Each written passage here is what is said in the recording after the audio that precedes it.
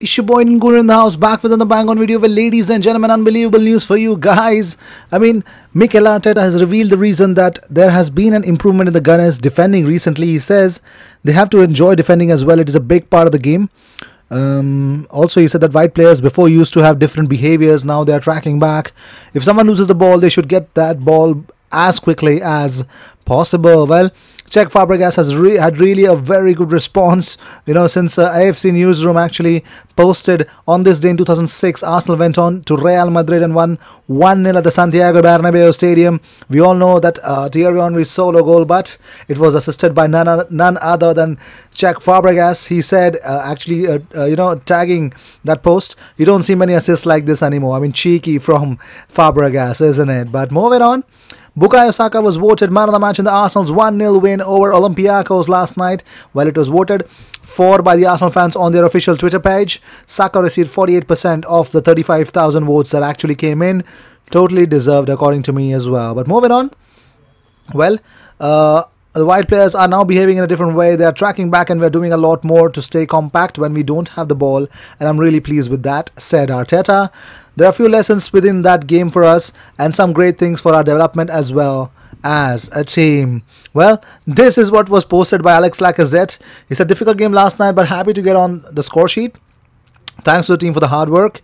And Bukayo Saka commented our number 9, and Lacazette wanting to, he's actually trying to be an agent, wanting Bukayo Saka to sign a new contract. He should. Unbelievable. Lacazette is one hell of a team, man.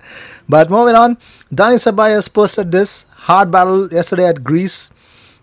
Great result to fight for the qualifying round in the return match at home. Our minds are already set on the match against Everton. Let's go Gunners. Well, we all know what happened. Thierry Henry destroyed Real Madrid on this day. But here's what Charles Watts actually said about Mustafi. Mustafi said that life is not only football. That's something I kept remembering to myself. I'm a father to 2 kids. I try to focus on this. And that's true, I guess. Yeah, it's really, really true. The abuse that a player gets for a game, be it any sport, at the end of the day, you end up breaking the man. That's what happened with Granit Xhaka. And look what Granit Xhaka has become under Mikel Arteta. Come on, guys. You need to understand this. But moving on, Arsenal have sent scouts to the Serie A in order to find out more about Roma player Brian Cristante. Though Cristante has only 1 goal and 2 assists in the Serie A this season, but what has praised or what made Arsenal actually to scout him is his work rate. His work rate is unbelievable, and it believes that his physicality would make him a good fit for the Premiership. But moving on.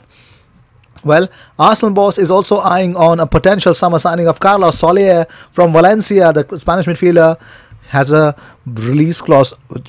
Arsenal would have to break the bank. It's £140 million and is rumored to be a target of Arteta's next transfer window. Let's see. I don't think so. They're going to do that. Well, here's what Vinay Venkatesham actually explained the fact how Arsenal actually sign a player and what happens. He said that the natural order of things was the first, select the position we would like to strengthen and the characteristics of the player we would like in that position. We would then identify players against those criteria and position. Then this will be led by Edu and our technical internal experts, of course heavily involving Mikel Arteta. After that, we would assess against our budget and other players' needs to determine the preferred players. It is only at that stage we identify the agent of the preferred players. Raul stressed that the agent is a key person regarding the final decision of where the player is going. Therefore, it is a competitive advantage to have the strongest trusting relationships with the agent. Raul also explained that there has been no change, that the identity of the agent was a natural consequence of whoever our preferred player target is from a technical perspective. We're willing to deal with all the agents and have good working relationships with a large number of agents around the world. Well, let's see how things will pan out. Well, these were the news of the day. I hope you enjoyed whatever came your way. All the views and news and everything about Arsenal comes on this platform every single day, twice. So make sure you subscribe and hit that bell icon, because when you do that, you get 2 videos about Arsenal every single day. I will see you in my next video. Until then, cheers. And if you're a new subscriber, thank you so much for trusting me. You won't be disappointed.